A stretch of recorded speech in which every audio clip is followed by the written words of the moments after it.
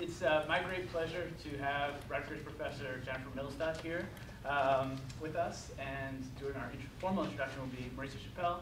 So I won't go on for too long. I'll just give us our ground rules. Number one, please turn off your phones. Right?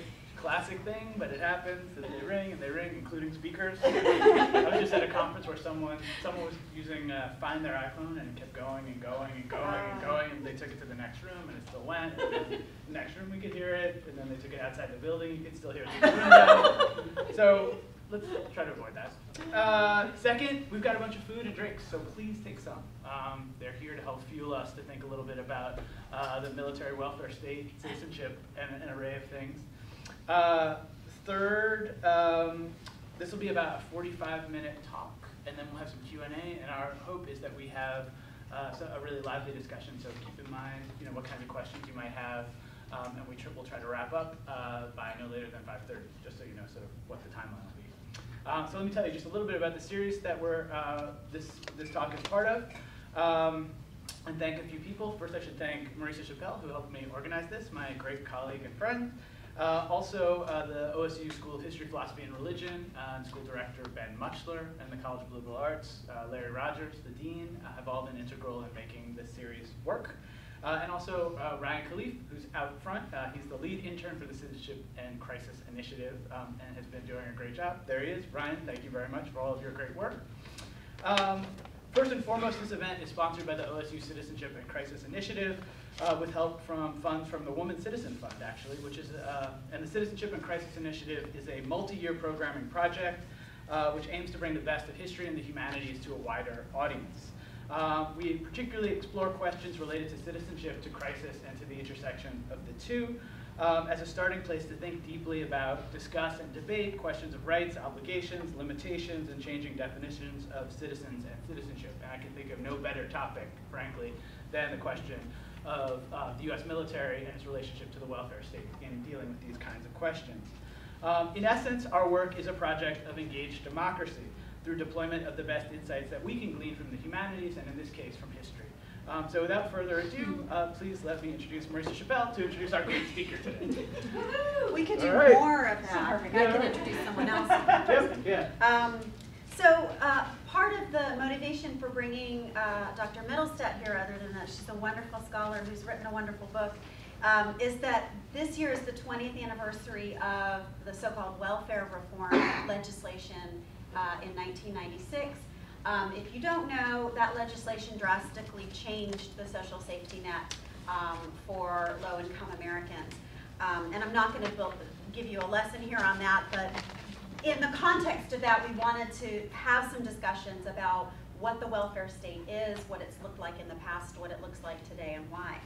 So, Dr. Jennifer Middlestadt is a historian of 20th century United States whose work explores the intersections of politics, social policy, women and gender, social movements, and the military and militarization. She earned her doctorate at the University of Michigan and was an assistant and then associate professor of history and women, gender, and sexuality studies, right? At Penn State. At Pennsylvania State University, and is now professor of history at Rutgers University. Dr. Middlestadt's first book, From Welfare to Workfare, The Unintended Consequences of Liberal Reform, 1945 to 1965, which came out from the University of North Carolina Press, located the roots of the 1990s welfare reform in the shifting landscape of post-war liberal politics. She also co-authored Welfare in the United States, A History with Documents, published by Routledge.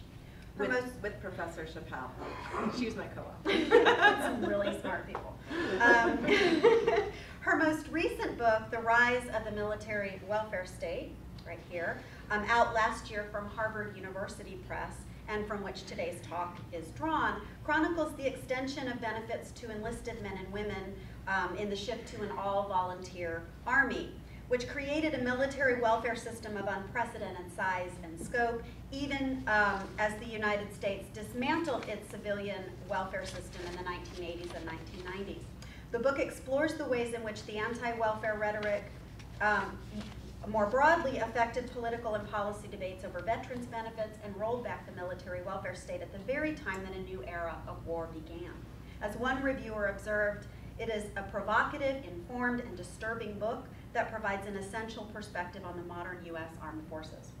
Dr. Mittelstadt's published widely in both scholarly and public forums, and I'm going to shorten this, and has been a fellow at the Woodrow Wilson International Center for Scholars in Washington, D.C. She's a public intellectual, exactly what Citizenship in Crisis is doing here. She's been interviewed all over the place, PBS, C-SPAN, podcasts, etc.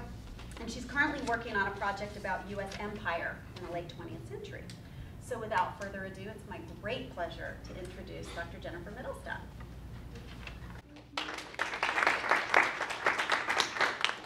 Thank you so much, Chris and Marissa, for that nice introduction. And I also want to say thank you to Natalia for sort of seamlessly organizing this whole visit here. I'm very grateful.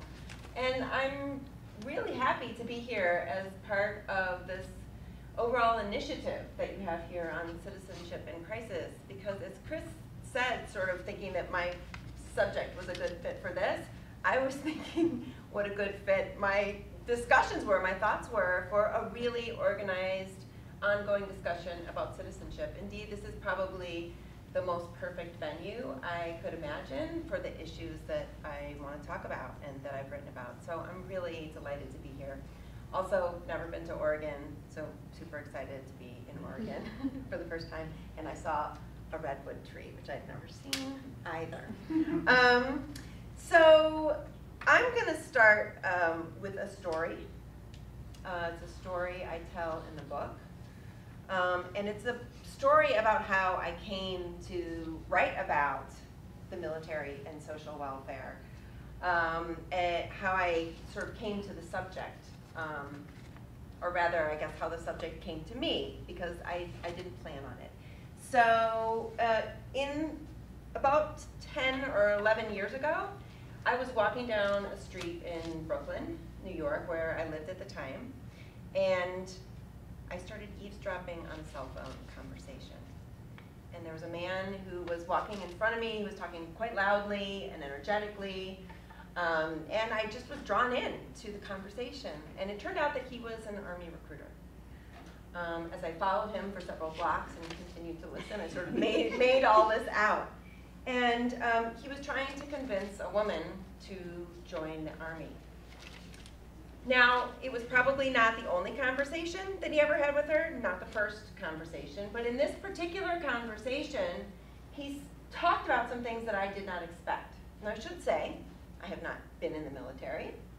I don't have close family members who were in the military or career military. So I didn't have a lot of experience with the recruitment process. Didn't have a lot of experience with the military period. But he didn't talk about anything that I expected. And I think those expectations were probably shaped by what you see in advertising and in popular culture. So I thought maybe that he would be convincing her to join by talking about the possibilities for personal achievement within the military, which comes from that 1980s be all you can be type of advertisement. Then I thought, well, maybe he'll talk about her sort of becoming a steeled warrior of some kind, which was consistent with the Army of One campaign for recruitment in the 1990s. But he didn't talk about either of those things, at least not in this phone call. Instead, what he said was this. He said, the Army will get you out of credit card debt, and it will teach you to handle your money. You will get health care, and you'll get child care for your kid. So I, not being a military historian either, but being a historian of politics and social welfare, had thought many times about programs such as child care or health care. I had studied them, I had written about them, but I had never understood that I might find them in the context of the military. And so for me, it was a bit of a provocative moment, a bit of a revelation for me. So it was in the day before I had a smartphone. So actually, I ran, that's the type, into this bank, which is on the corner of Montague Street in downtown Brooklyn. And I grabbed a deposit slip and I flipped it over and I wrote, is the military some kind of a welfare state? And, you know, wrapped it up, put it in my pocket, and went home. And over the next couple of years, I returned to the question and I started to ask myself, what would it mean as a scholar of politics and social policy to look at an institution that wasn't normally considered an institution of social policy, to look at the military, to bring the military within the framework of a welfare state. So the first thing that I did, because I'm a historian, this is what historians do, is I checked out the other literature that existed to sort of say, is this something that I could do? What would it, what would it look like to do it? And so the first thing I did was went to my own literature, which was on social welfare in what I would now call the civilian sector, right? And there I was quite reassured, because actually our understandings of the welfare state have expanded markedly in the last 20 years.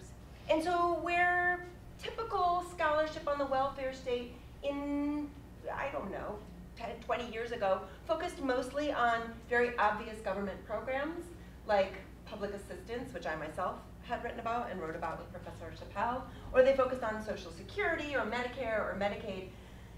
People were now starting to write about more hidden and less visible aspects of the welfare state. So the income tax system, for example, which provides supports for people who are married, for home ownership, property ownership, and other things, as providing kind of economic security.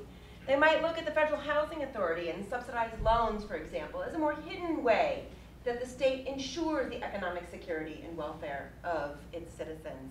They even started to look outside of the government entirely and to look at the way that the federal government in the United States had encouraged private entities, such as private employers and corporations, to in fact provide private social welfare services for which they received tax write-offs then, right? So it's a kind of public-private system. Seeing this kind of capacious definition of the welfare state, I thought, well, yeah, I think probably the military would be something that I could fit into a study in this particular field. So then I turned to military history, which was where I had no personal training, and I had a very high learning curve. And in starting to get into the field of military history, one of the things that I came to understand was that military history itself was expanding its own concept of what constituted military history. And this comes from a white paper that the Society for Military Historians issued in 2014, where they talked about the need to move beyond the battlefield and troop movements and to incorporate what they call the new military history. This might be histories of the relationship of social movements like civil rights to the military. It might be business historians who are looking at the military. It might be historians of social class thinking about the relationship between, poverty and the military. It could be a lot of things. And it could also, I thought, possibly be a place where I could think about the connections between the military and social welfare. So thus assured, as historians like to be, I started to dig in. And what I found immediately also was that I was hardly the first person with my little scribble on the back of a deposit slip to have thought about the relationship between the military and social welfare. There's a very rich literature in European history about how World War I and World War II and those massive mobilizations created the context for for welfare states in European countries. And there's also a robust literature in the United States. Histories of veterans benefits mostly, and the relationship of veterans benefits to the creation of broader social welfare policies. So Civil War era pensions, for example, which eventually provide a kind of model of what old age insurance will look like that we get eventually in the New Deal. And the GI Bill, of course, which has been studied absolutely as a form of social welfare that vaulted millions of people in the United States into the middle class.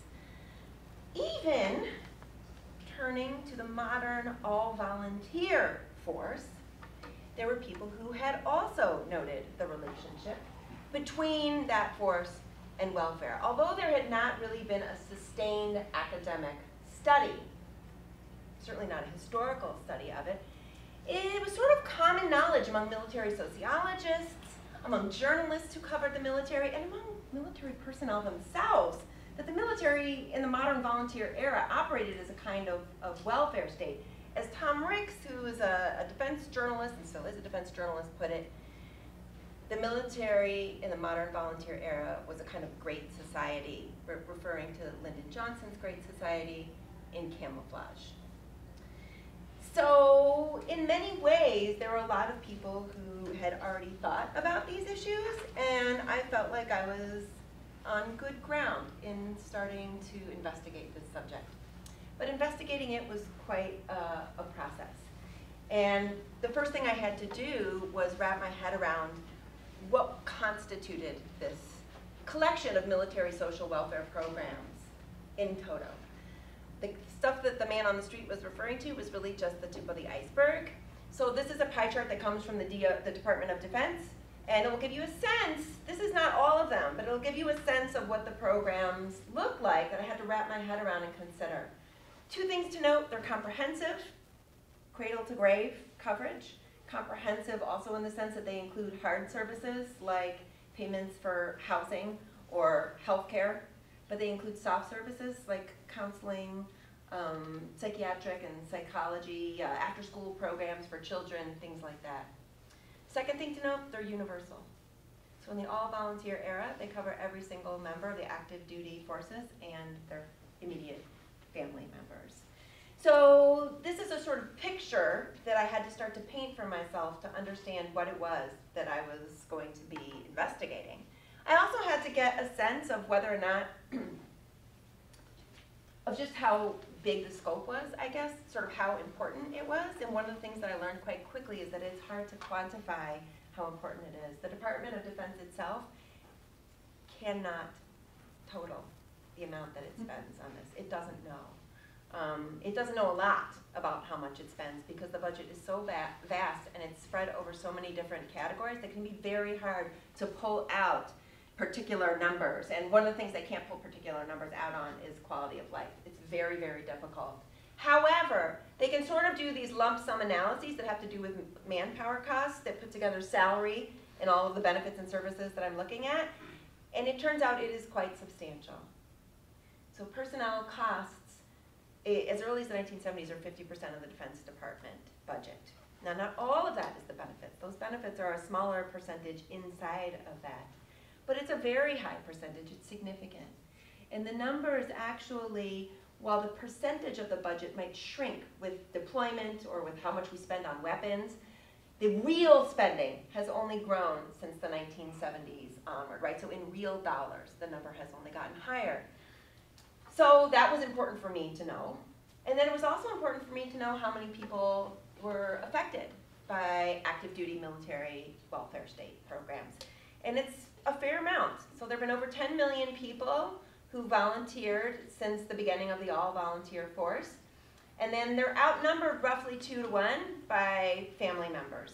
So we're really looking at tens of millions of Americans who have participated in one way or another in programs that the military offers around social welfare.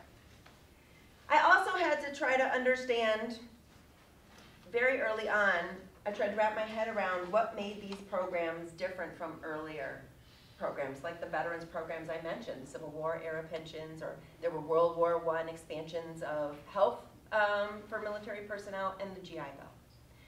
One of the key differentials here is that these programs serve active duty, not veterans. So that has to be clear. I'm really looking at stuff that is programs for active duty personnel. That means that it's a self-select group of people who volunteer. It's not a wide swath of the population who's drawn in through a draft, right? It also means that the function that all these programs serve is different. Veterans programs reward people for service. These are not rewards. These are actually enticements to enlist and to re-enlist. They're for recruitment and for retention. And they're absolutely central to the success of the volunteer force. And one of the things that I noticed immediately was that particularly the Army, which is the branch of the services that I study, the largest, most number of people moved quickest to create these programs in the volunteer era, most worried about conversion from the draft. They immediately recognized that what they're calling fringe benefits or benefits are going to have to be a central component for the success of the volunteer force. Frankly, they won't be able to man the force without it. So they're really different in significant ways from other programs. The last way that they're different is that they are created in a context that's different from earlier ones. So whereas during World War I, this was a period in general of expansion of social welfare coming out of the Progressive era, and World War II is a period of expansion of civilian welfare coming out of the New Deal, and then there are enormous expansions in the 40s and the 1950s of things like Social Security to reach like 90% of Americans. This is a period in the late 20th century of the contraction of civilian social welfare, of attacks on social welfare. So the political context in which these are being created is different. And so sort of getting the lay of the land of all of this, I set out really on the process of researching it all and writing the book. So the book itself addresses the history of these military social welfare programs through the Army, and it tells the story in two ways. So first it tells the story of the Army and the Army's welfare programs themselves. So it looks at their architects, it chronicles what the beneficiaries of those programs looked like, how and under what circumstances new programs were created, and what the programs meant, both for soldiers and for families, as well as what they meant for the Army and its functioning. But also, in keeping with my training as a historian of politics and social policy, I also sort of pushed beyond the boundaries of the military and the Army. And I tried to consider what the military welfare state meant for civilians and for civilian social welfare. And in turn, what civilian social welfare meant for the development of Army social welfare programs. Because once I started looking at this history in detail, I found that at no point in the history of the Army's programs could the history of its programs be separated from what was going on in the civilian world. And indeed, I think far more than I imagined when I started the project, much of the military welfare state's fate, I think, hinged on its troubled relationship to civilian welfare programs. So what I want to do today is really dig now into, with this setting, the relationship between the US military, citizenship, and social welfare. And I want to spend the rest of the time making two arguments for you. The first argument I want to make is that the military welfare state was not an easy or a natural development. Indeed, I think building it was hard work. It was hard political work. It was hard in getting Congress to approve the programs. It was hard in wresting the money from their hands. It was hard in creating the kind of public political legitimacy that allowed for the building of this expensive program that served so many people. We really sort of can be duped in this day and age when we salute the troops and people wear ribbons and we thank them for their service, that this is somehow natural. It's not. These arguments really had to be made, and it was quite difficult. And what I noted is that as those arguments were made, as that hard political work was done, what often happened is that Army leaders, soldiers and their families, and allies in Congress pursued what I would call a politics of separation. And that politics of separation was separation from civilians. It was a separation from civilians and civilian welfare programs. Let's put it another way. It's like the Army was creating new kinds of social welfare programs, but denying that they were, in fact, social welfare programs by contrasting them with those in the civilian world. Second, I'll argue that this politics of separation was quite successful, but only for a time. It turned out that the military welfare state had opponents, it had doubters, it had critics, both within the military and outside of the military. And their opposition was based in large part on their understanding of civilian social welfare and what it meant to bring social welfare programs into a military context.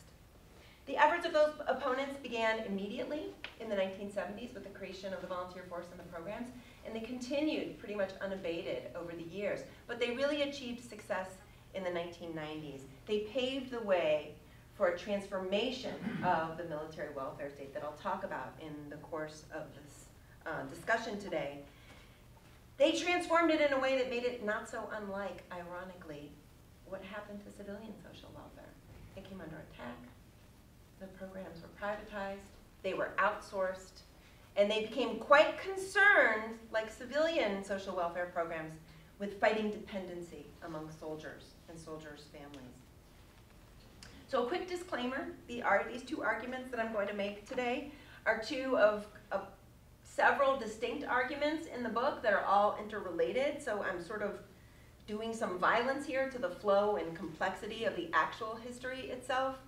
And also the argument that I'm making partakes of sort of almost every chapter in the book. So you're losing kind of the rich context in which some of the events I'm going to talk about actually happen. But I think it's worth the effort in order to draw out these discussions that we want to have about citizenship, the military, and welfare. So, to my first argument. This argument that the military welfare state grows because key military leaders, soldiers, people in Congress make distinctions between themselves and their benefits and civilians and their social welfare programs. The first thing I want to say is it's not new to claim that soldiers have a special status. This was precisely how the Civil War era pensions were justified. It's how the World War I era and World War II era benefits were justified as well. However, in the era of the volunteer force, the distance between soldier and civilian with no mass armies and no conscription was probably further than it had ever been, right?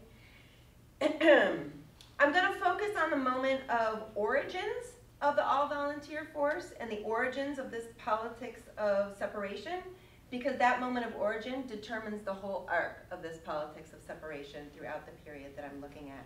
So I'm going to take you back to the 1970s. This origin of the all-volunteer force, the origin of the social welfare state. So the Army is making the argument that it needs to expand its traditional benefits, those once reserved for career personnel and for officers, to all of its members and to all ranks and to their families. And it's saying we have to create new and better programs than we already have because there's no other way to recruit and retain people. But this 1970s moment when they're making these arguments is also a moment of enormous economic crisis in the United States. And the military welfare state sort of runs smack into it.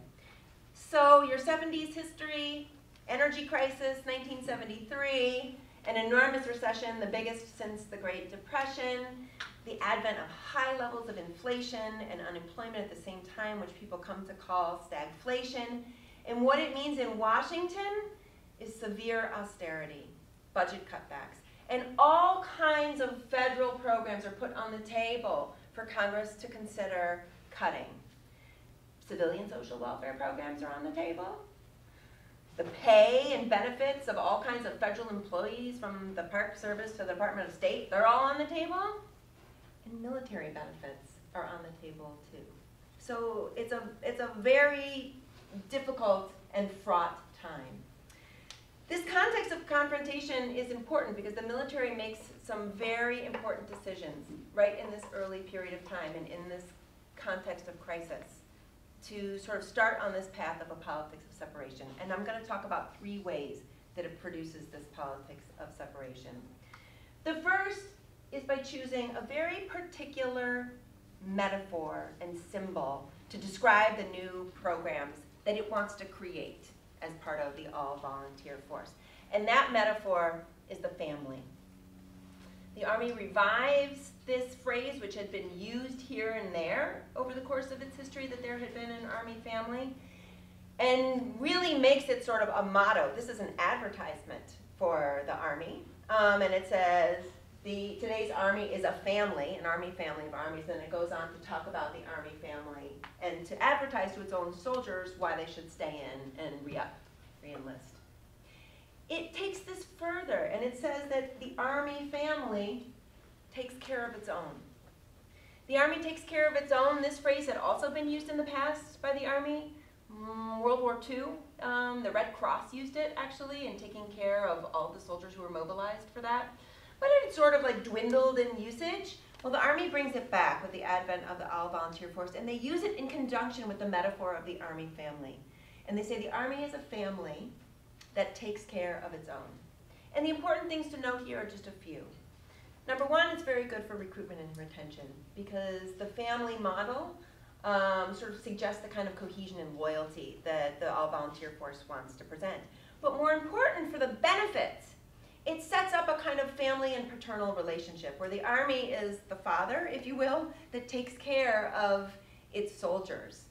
And that these benefits actually are quite natural then. They're just what any family member would do for any other family member. And they create a kind of in-group, right, of people who are in the family and those who are outside of the family who are not taken care of because they're not inside the family. Perhaps the most important thing to note about it is this. If you were to look at civilian social welfare, you would nowhere find a metaphor of family to describe the rationale for why it's being given. There's no family of Social Security or family of Medicare. Those are more one-to-one relationships of having worked and been an economic citizen and putting in your money and getting it back, a more actuarial kind of representation. So it's a very unique choice that they make, that in and of itself, I think is remarkable in that particular period of time.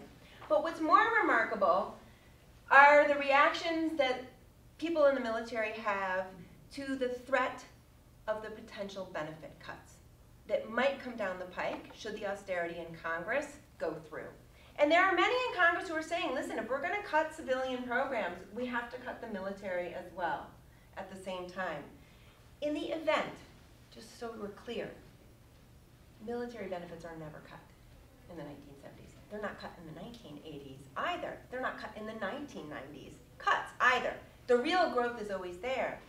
But the discussion about whether it will happen is really, really threatening and confusing to the people who are trying to start an all-volunteer force based on its benefits. So a few things start to happen.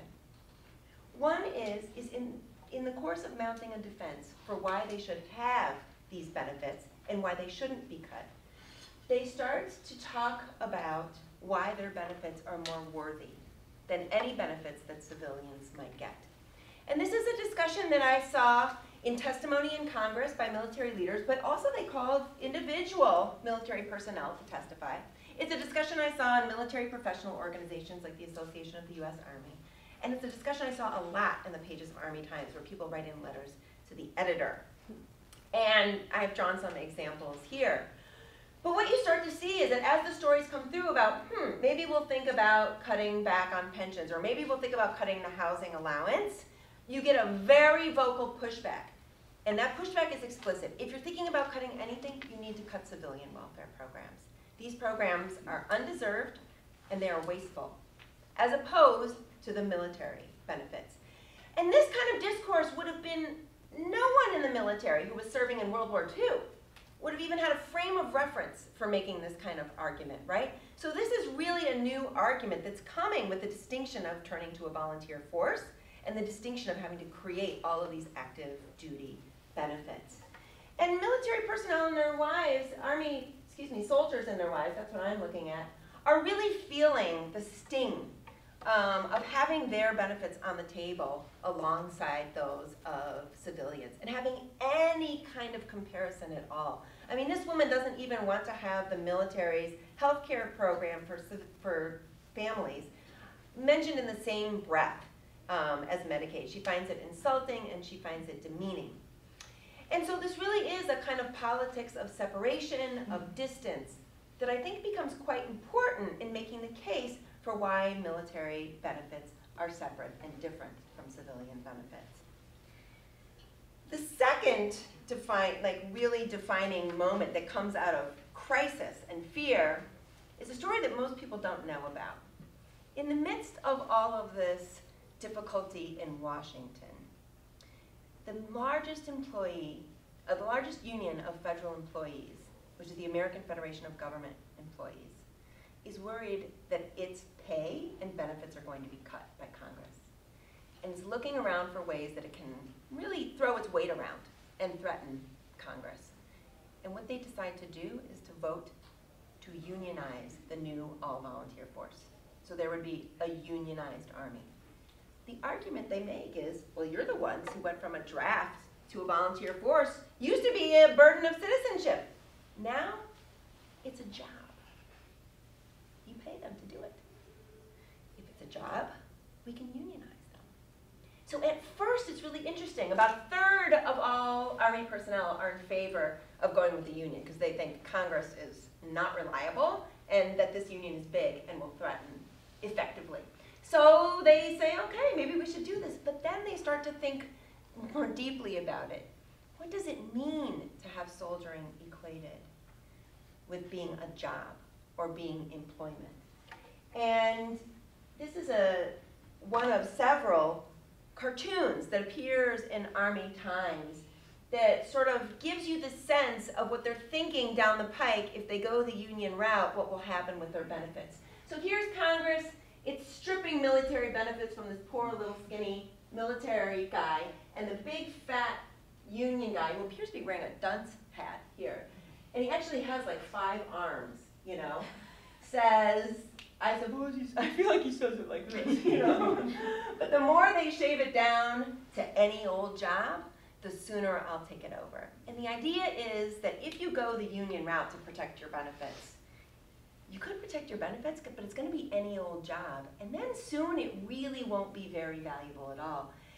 And so the Army is never unionized. And there are a lot of reasons why this never happens that I can talk about. But what's important is that the threat of unionization jumpstarts this discussion about distancing the new volunteer force from any concept of being connected to civilians. If we don't have a welfare state, also, it's not employment, it's not work. We're not like civilians. And it occasions this really robust discussion in the Army about just exactly precisely how soldiering is not work. It's never work. And so here you have, this is the chairman of the Joint Chiefs of Staff at the time, who's just saying he has this tautology in operation here that I don't see any comparison between a civilian and a soldier, because there is no comparison between a civilian and a soldier.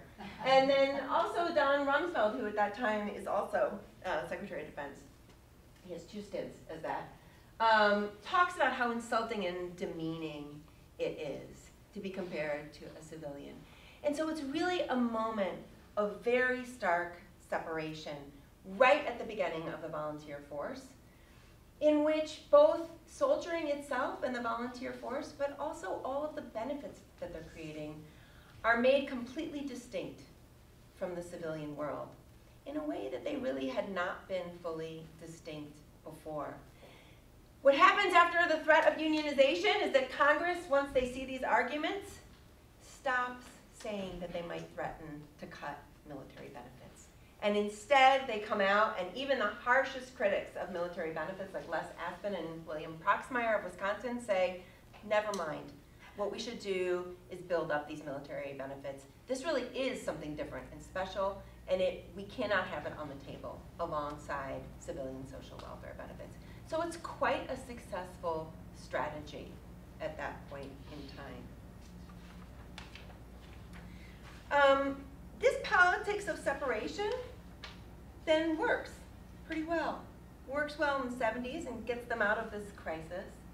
It works quite well in the 1980s, which is really the apogee of the creation of these programs under Reagan and his incredible defense spending. But for all of these successful efforts, the truth is that the military welfare state was never fully secure. These programs never achieved full political security and legitimacy. And this brings me to my second argument about opponents. The military welfare state from the start had opponents from both within and without. And that, just as the politics of separation was informed by certain understandings of civilian welfare, so too was this politics of opposition to the military welfare state, informed by critics' understandings of civilian social welfare. So I'm going to talk to you first about the way that people within the military were dubious about the new military social welfare programs, and then about how people on the outside were. So I'm going to start with the people on the inside. This is Robin Beard, who was a Republican member of the House of Representatives from Tennessee. He was the only member of Congress who was also an active member of the military. He was a member of the Marine Corps Reserve while he was serving in Congress.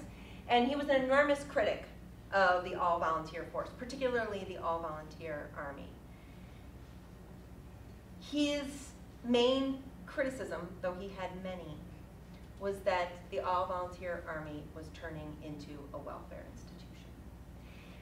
When he wrote a report in 1978 that came to be called the Beard Report, and when he presented it to Congress, the first question he was asked in the main course of discussion was how the Army was being degraded by turning into a welfare state.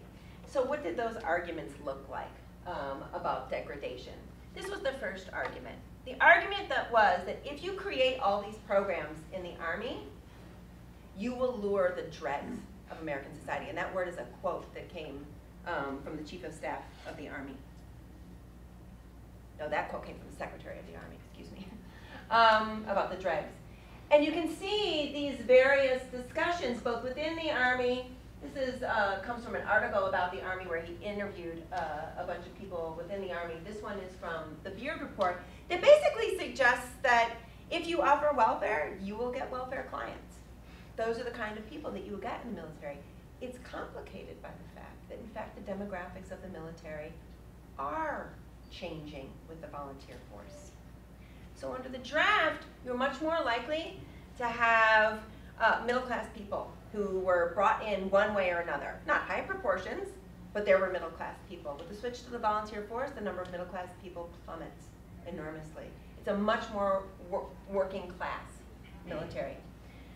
Also, the proportion of African Americans in the draft Army had been more closely approximating their proportion in the population. By 1979, 1980, like fully a third of the Army, talking about the Army here, is African American. Under the draft, there had been about 1.5% women. By 1979, there are about 9% women. There's something going on here where what people are worrying about when they're worrying about bringing in the dregs is also what the changing faces of the military look like at that same time. And it's kind of all tangled up. But nevertheless, it proves to be a pretty decisive point of argument for those who are opposed to the military welfare state. A second argument that they make is that military social welfare programs are only coming about specifically because of all the women that we're letting in. And women have more welfare needs than men, right? And so there's a fear about feminizing the force. These are just the statistics in more detail that I gave you about women, and also about African American women. Half of all women in the Army are African American women. And there's the argument that these women are somehow the source of all the new programs that have to be created. Childcare is a particular bugaboo for them, the opponents. In fact, of course, most of the women who are coming in are single and don't have children. It's the married men who are having the children. But nevertheless, it's seen in this light. The worries about the feminization also come from another group of women, which are all the Army wives that come in. So with all the new benefits in the all-volunteer force, they know, I mean, the Army starts to say, we recruit soldiers, but we retain families. They bring in families, these soldiers, or they have families once they're in the Army. And it turns out the wives are vocal. And they actually start a wives movement to expand benefits that are more, the kind of benefits that wives want to see. So help in finding jobs, for example. They do want more child care. They want after-school programs. And you can see here, this is a typical letter around this time from an Army wife that's saying, you keep telling me how you take care of your own. Well, you need to step up and provide some new programs. And basically, people like Robin Beard, who interviewed so many sort of, it was mostly non-commissioned officers, career personnel that he interviewed, but also retired people. They start to sort of see that overall what's happening with all of these women and all of these new programs is that in their mind, the Army is turning into a babysitter. It's turning into kindergarten. It's turning into some kind of social welfare institution, and it is their contention that that degrades the military. And so you get this expression of, we're either a social welfare institution or we're a fighting machine, but we can't be both. And this is a very powerful argument And it's made really explicitly in the late 1970s, right at the beginning of these programs. It's sort of tamped down during the 1980s, but it's a recurrent strain. You could find it even today quite easily. If you just ask often enough or ask a few people, it'll come out. There's a discomfort at some level with what these programs might be doing to the Army in terms of degrading it and feminizing it. I want to talk about another source of the criticism, and this comes more from outside. And here we come back around to something that Professor Chappell was talking about, which is the 1996 welfare reform. Civilian welfare reform discussions are going on in the 1990s. Bill Clinton runs with a promise to end welfare as we know it. There's a general concern among politicians at the state level and at the national level, among really academics who study poverty, about dependency, about whether or not the welfare system in the United States creates dependency. What does it mean if people depend on the government for certain kinds of supports? And this finds its way into the Army in a really funny and unexpected way that I never knew that I would see. And it comes in through the first Gulf War in 1991. The Gulf War is the first time that the Army deploys, the all-volunteer force deploys in a very big operation. And so the Army is always studying itself and decides that it's going to use this opportunity to study how do all of our social welfare programs and our family supports hold up when we actually mobilize and deploy and go to war. And the end result actually is they say, well, they performed really well, all these programs, but I think they performed actually a little bit too well. Because when we really started to look at it, here we have, this is an entrant in the Army cartooning contest from the first Gulf War. So even while the war's going on, they're having a cartooning contest. This guy must have been in the rear detachment. His tagline is the Mad Bomber. And he shows this rear, detachment officer who's left behind as part of the family support from the unit that deployed. And it's just, these are, I don't know if you can tell, so these are all wives. And they're all sort of screaming with their mouths gaping open. And it's like, I have no mail from my husband. I need a bus schedule. What's going on in the Gulf? When's my husband coming home? Where's the babysitter? My car won't start. It turned out that that's the way the cartoonists saw it. But that's really the way the Army saw it as well when it did its after-action report, that too many wives had asked too many things of the Army. Too many soldiers had asked their commanders to do too many things for their wives back home. The Army started to think it might have a dependency problem. And it decides that it's going to study it. And the way that it studies it is it hires civilians who study civilian social welfare programs to come into the military and examine soldiers and their families and its own social welfare programs and tell them what's going on. And what they tell them is you have a dependency problem. And they develop these theories of the overly dependent spouse, the overly demanding spouse, and the multi-problem Army family. And this leads to a real change in the Army's attitude. And the Army decides, this is from their after-action support, that they're going to redefine how it supports and assists families by emphasizing now self-sufficiency. And it's going to make soldiers, not the Army, responsible for family readiness. The Army becomes reluctant to talk publicly about its programs as helping people, and instead they start to talk publicly to the press about its programs as a preventative approach. It's not like we're trying to help people when they're down. We're not trying to, give people a handout or anything like that. We're really creating self-sufficient people here, and it actually results in a change of official Army motto. So that Army motto of the Army family that takes care of its own becomes this sort of clunky phrase. But the Army takes care of its own by teaching its own to take care of themselves. And if you sort of lost the meaning of that, you've got the giant eagle over self-reliant here at the bottom.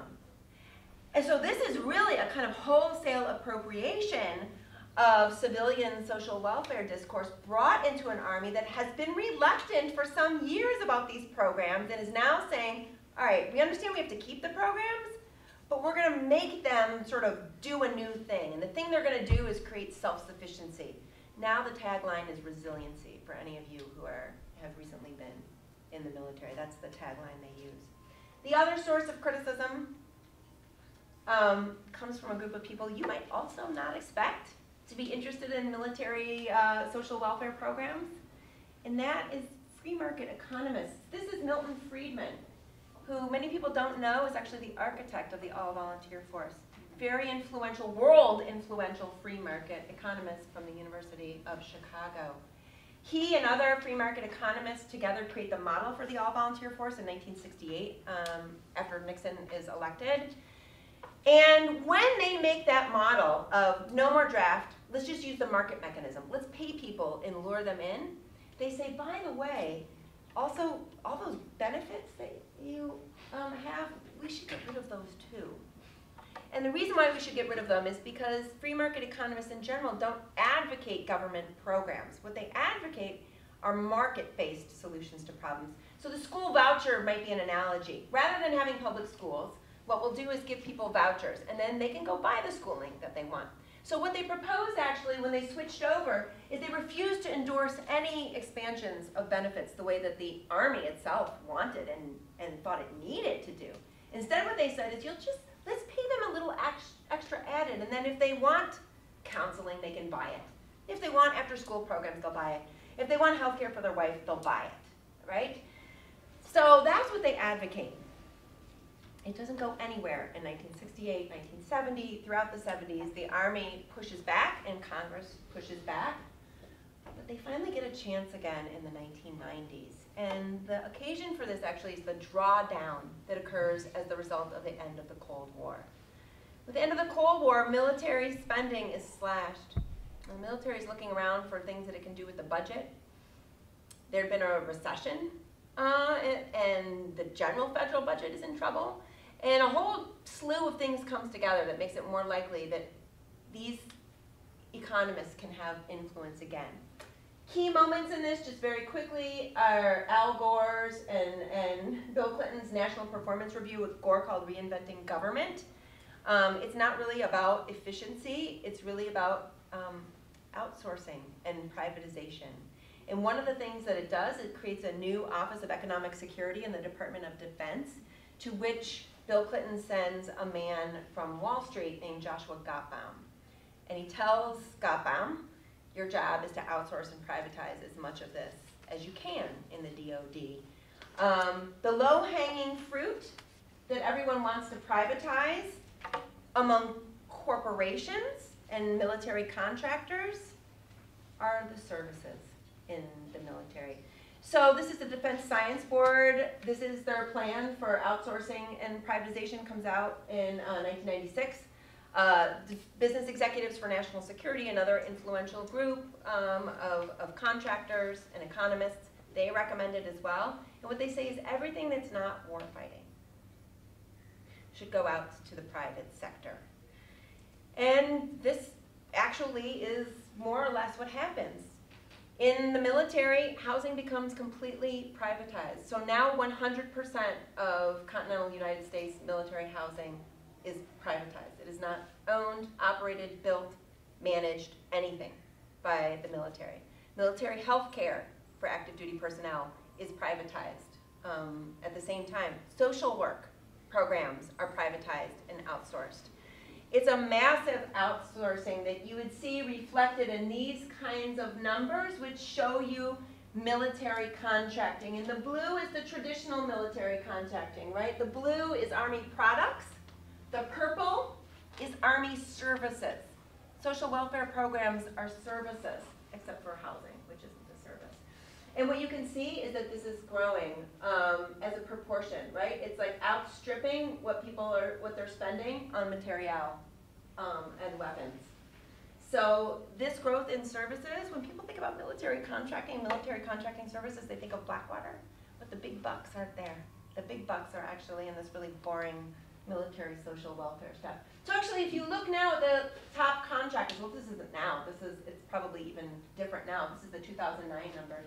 You can see that there are huge healthcare companies, HealthNet, TriWest, Humana, that are among the largest military contractors. And also, what you can't see here is what Lockheed, Northrop, KBR, L3 all did, which was buy up military social welfare companies. So they bought up construction and housing management firms. They bought up healthcare. They bought up social work, private social work companies. There's a bunch of other military services they do, like payroll services and analysis and things like that. They bought all these. So embedded within them now are all of these social welfare programs.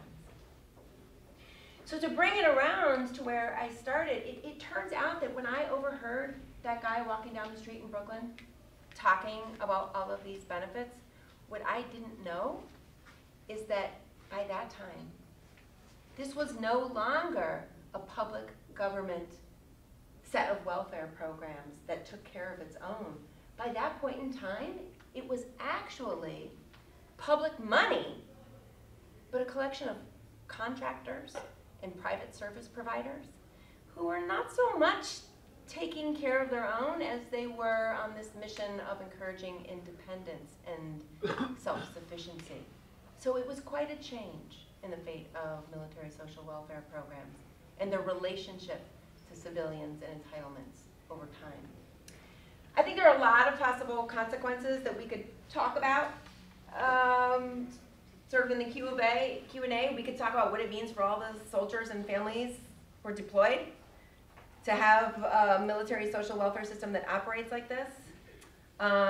We could talk about what it means for military contracting and the size of military contractors, how big they are and how they do their work and whether or not it's visible. We could talk about what it means for the viability of the all-volunteer force. If it was built on the premise of providing these, what does it mean when they're provided quite differently? But I think I would like to end a little bit by thinking about what it means for citizens and people who aren't in the military too. The latest proposals being put forward in the Defense Business Board and the Defense Science Board come very closely, they're closely associated with proposals from the Heritage Foundation, which propose actually no more pensions and instead moving either to a 401k system for the military, with which we're all familiar already in the civilian sector. We are, because most people already lost their pensions, right? Or not even that, but giving a lump sum to soldiers, which they could then invest in a private savings account, which would be kind of an equivalent to privatizing Social Security. In healthcare, they're also suggesting a move from the already privatized healthcare system to vouchers, in which what you offer soldiers, say, is you don't have to enroll in this TRICARE privatized system. We'll give you $30,000, and then you can decide if you want to buy your health care. It's essentially what Milton Friedman had proposed way back in 1968. The programs are not good for soldiers. This means less money, and it means less security. I mean, there's just no two ways about it. But I'll tell you what, I wonder whether it's good for civilians either. Because if even our vaunted service personnel, to whom we pay tribute in all of these public venues, right? If they can have this taken away, what does it mean for you or me or the rest of us? And it does suggest to me that this long-term politics of separation is probably not a healthy one. And that to the degree to which people who are serving in the military and people in civilian world can find the convergence in their fate, really both as citizens, with the changing political economy of the welfare state, we can only find gains. There are no losses there now. So that's it.